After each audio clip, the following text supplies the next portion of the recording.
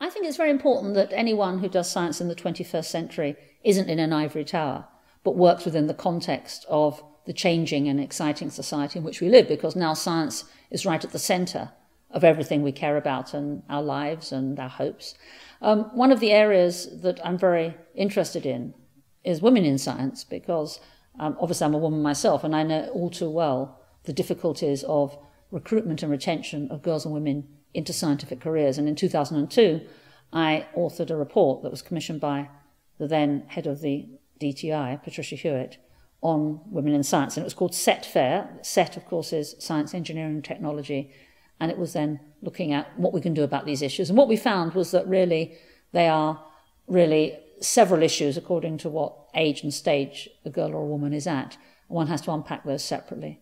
So that's something that I'm very aware of. I don't think, since I did the report in 2002, to be brutal, the situation, certainly in the UK, has improved at all.